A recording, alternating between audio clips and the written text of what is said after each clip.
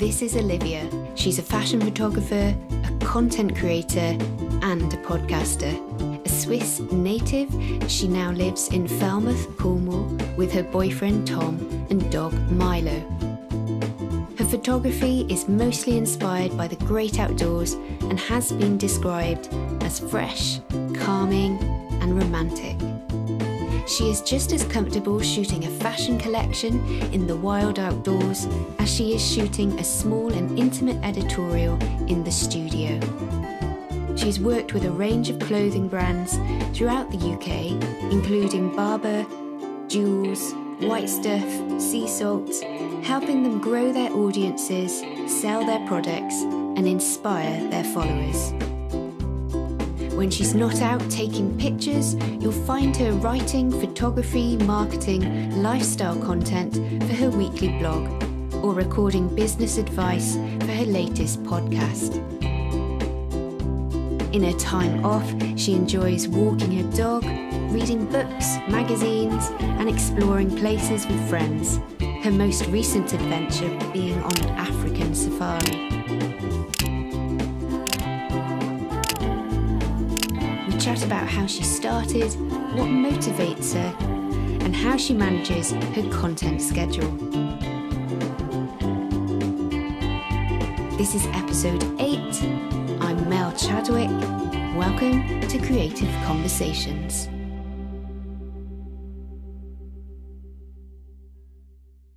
Hi guys, welcome to another Creative Conversation. I am here with Olivia Bossert.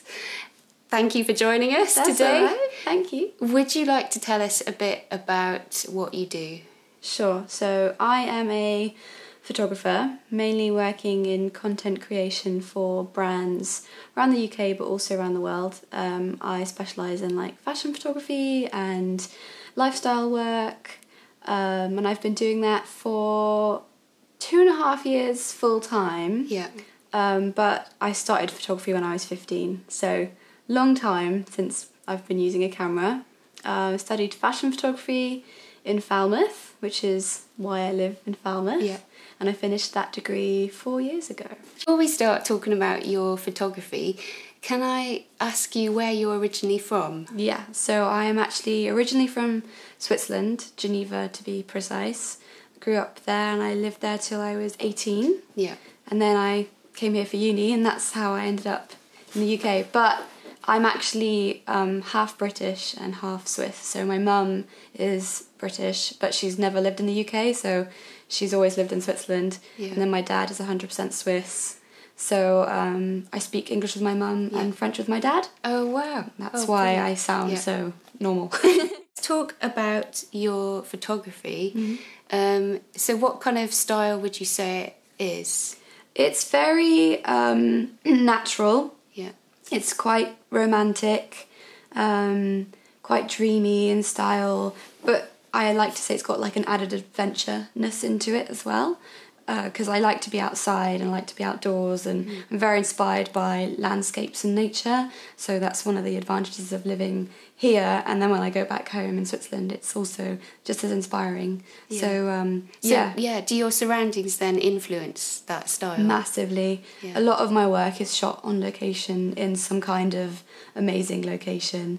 Loads of work down at Kynance Cove, or over on the beaches on the north coast, or on the Lizard Peninsula in Cornwall, or in the mountains. Very inspired by what I've got around me. Yeah. So how do you actually plan for those kind of photo shoots? What kind of things do you have to think about? Depends on the time of year. Yeah. If it's winter, everyone has to have 3 layers at least. We're thinking ski jackets, because when you're standing outside for a long time, it's really cold. Yeah. Making sure we've got blankets to cover the models up, wet gear, umbrellas, hot flasks with hot tea, food. Making sure that I've got multiple cameras on me so that if one of them fails, then I've got a backup, because we could be an hour's drive away from home or anything. So just making sure that you've got everything. Yeah. In summer it's a little bit easier. I can kind of just rock up somewhere with whatever I've got on me and a camera and not worry too much about it. But the winter is really where you've got to be on it. Yeah, and are you like constantly looking at the weather forecast? Yeah. All the time. Like, I know what the long range forecast is constantly. and what happens if, say, it is, you know, do you actually have to cancel the shoot if the weather is really bad? If it's going to be really, really bad, like we're talking, you know, strong winds and rain, we have to push it back, because I've actually done a shoot in horrendous weather, like strong gale force winds and driving rain, and it doesn't work. It doesn't work. It doesn't work. No matter how much you think, oh no, it's fine, we'll just push through, it doesn't work, because the whole team gets cold and wet. Yeah. It's dangerous for kit. Especially if you've got any lights on set, it's really dangerous. I can't risk my camera getting, you know, wet-logged. Yeah. A lot of cameras are watertight these days, but not that watertight. And you can buy things where you can put your camera in a water casing, but it doesn't work very well, and it's annoying to shoot through. So we just push it back and reschedule. Yeah, that sounds really... Yeah, you have to be on the ball, don't you? Yeah. Yeah. So how do you find work, and do they come to you? It'd be interesting to hear. I either receive an email from someone who needs some workshop for them, and they've found my website through Pinterest or Google or Instagram, or they've been referred to me through someone else and they've approached me. Or I do a lot of pitching, so I will send an email to the marketing director at a brand or the social media person at a brand and sort of introduce myself and say that I'm a photographer, I live in Cornwall, your brand and me are quite a good fit, I think, and I'll either sometimes offer them to start with to kind of get the ball rolling, maybe a free shoot, just so they can see how I work and what I can do. And then from there I get offered work from them, and that's worked really well for me in the past. Yeah, that sounds really good. So you try and kind of build those relationships in quite a natural way as well. Yeah.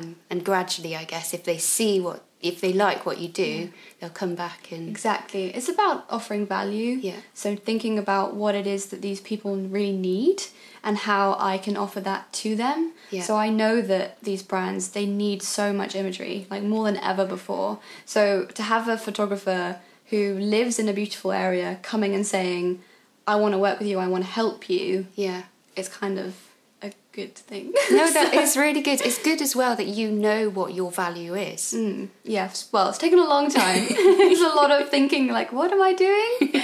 And then one day it just clicks, you know, like, okay, I know now what it is that I have and what I can give people, and it's just remaining really clear on what that is. You not only, you know, do photograph shoots, you also write your blog.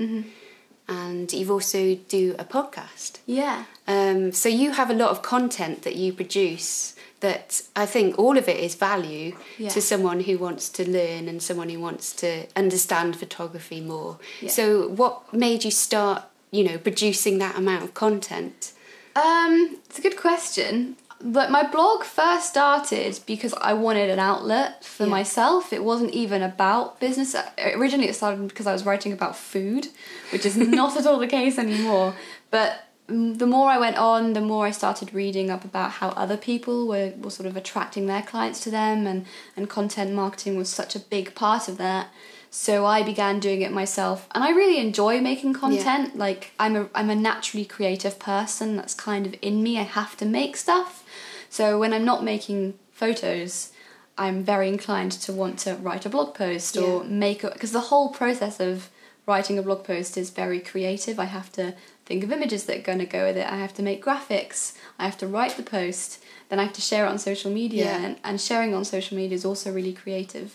So it's all kind of wraps into one of, it's half me being selfish and just wanting to make stuff, and half very conscious content marketing, because all this stuff I write is for people who I want to have work for me, or work with me, sorry. Yeah. So I'm trying to attract them to my blog, and therefore they'll see my services and maybe think, oh, she knows her stuff. I want to work with this person. So that's the idea behind all the blogs. What I want to know is, how do you manage all your content? How do you actually...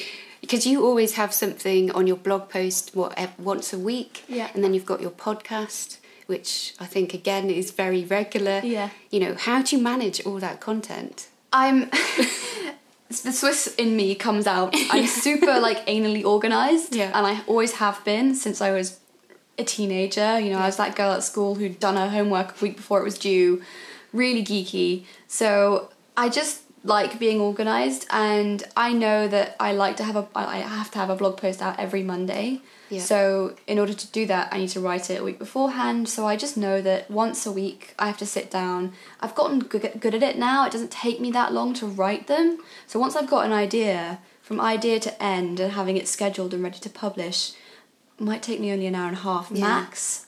So it's a lot of practice, and that helps me get going. The podcast has been a new thing, so that's been a lot of a longer process, especially because I did a first season of interviews and a second season of solo shows, and I've had to learn all about like audio and then how to get them up there. So, but again, it's the same thing, like knowing, okay, I've got a week where I have to have a podcast out every week. Yeah. Sometimes I batch record them, so I'll sit down on a free day and I'll record 5 episodes, especially for the solo shows, and then I schedule them all and I don't have to think about it. Yeah. And then it's just done. I prefer to write what I'm feeling like writing about at that time. So what I have got is I've got a massive ideas list on a Trello like website. So I've just got a collection of hundreds of ideas, and when I need to write a blog post, I'll open that up and scan it, and I'll just pick a topic that I feel like writing about that day. Yeah. It changes regularly, like week on week. One week I'll feel like writing about marketing, another week I'll feel like I want to write about my lifestyle. So I just change it up. Whatever I feel like writing, I write about. What keeps yourself fresh and motivated? What keeps you going in your work? It's a good question. I think I spend a lot of time tuning into what is inspiring me. So if I'm having a bit of a creative block, I will take a step back, and maybe I'm working too much or trying too hard to drum up business or something like that. So if I need to create something for myself, it's getting outside, going somewhere new, somewhere that I'm inspired by, because as I mentioned, I'm super inspired by the natural world. It's not so much, I don't really have concepts. A lot of people, like very arty people, come up with concepts, and I'm not very good at that. So I just kind of go somewhere and I get an idea in my head. And once I have an idea, I can then go on Pinterest and start putting a mood board together and getting further inspiration, maybe looking at what dresses I want to photograph or what clothes I need. And it kind of builds from there. And that's how I kind of find my inspiration. In terms of motivation, just knowing that if I don't do it, no one else is going to do it. Yeah. And I read a lot. I read a lot of books. And so reading all those books kind of gets me inspired and ready to go. So motivation isn't too much of a problem, but I can see how it could be. Yeah. At times. So I try to remember that for when I have a day where I'm like, I just really don't want to do any work today. Now, do you also work with a lot of collaborators, like other people who are similar to yourself? Yeah. And how does that happen?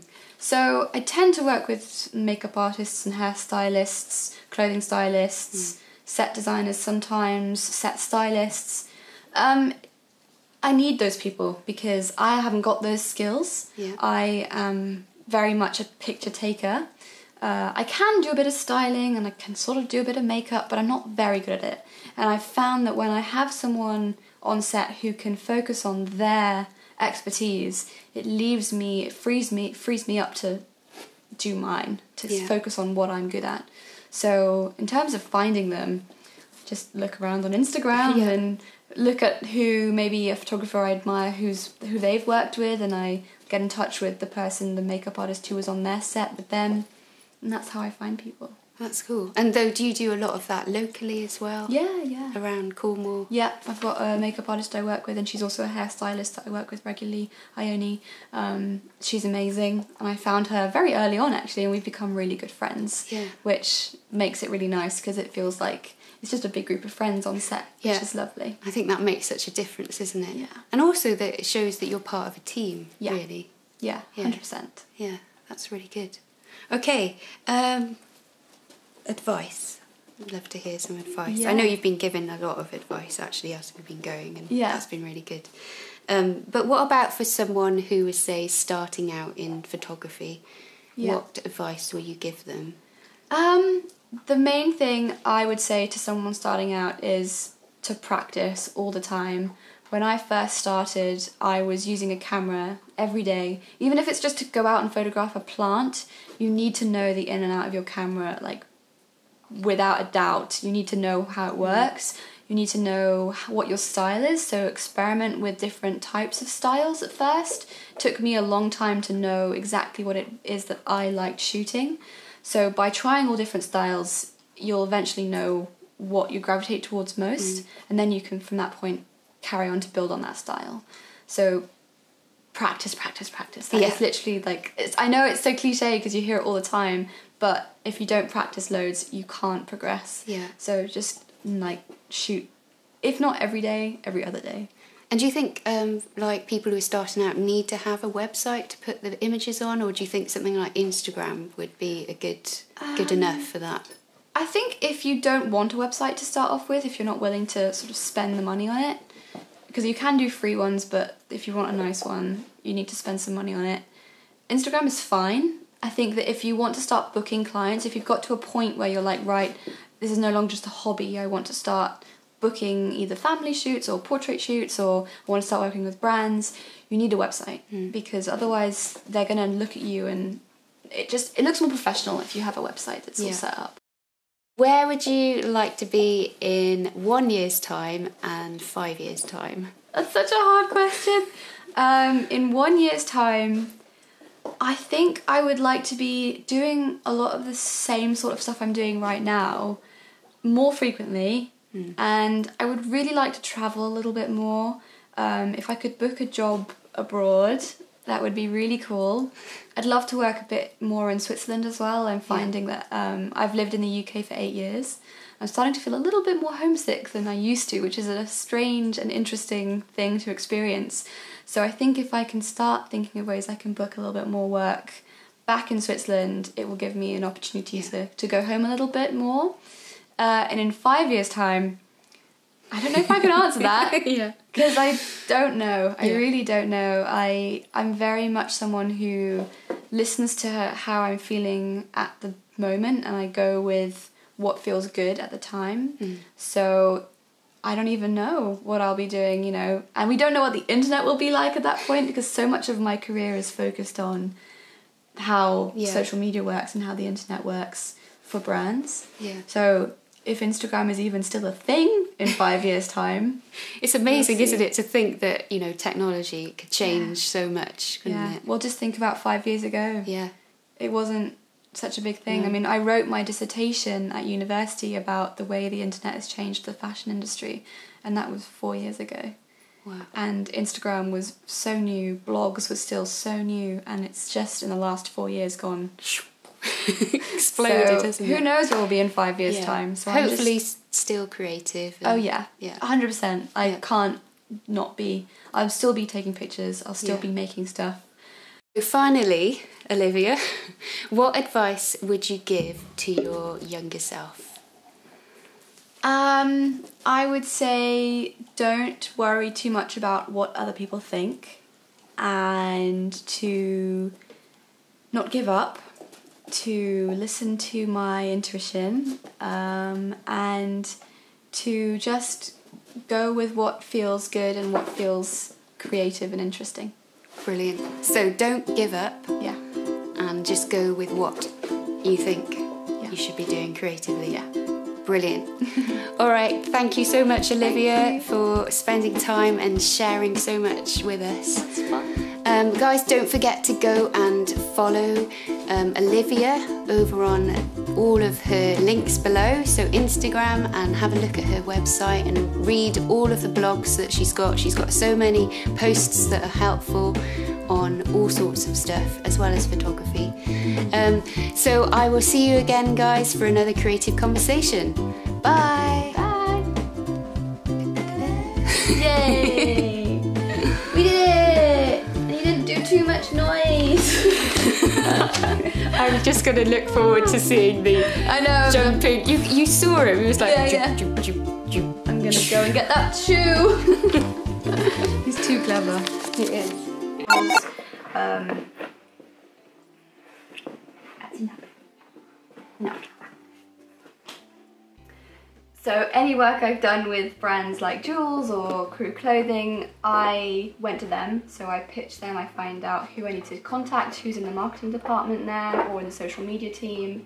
And I send them an email and just say, hi, I'm a photographer, I'd love to work with you, here's what I do. He's not this bad normally, oh my god. You're gonna see this. Yeah, it's just woo! The blooper reel. Milo. I might give him something to chew on. That was good though. It was good. Until it wasn't. Looking out the window.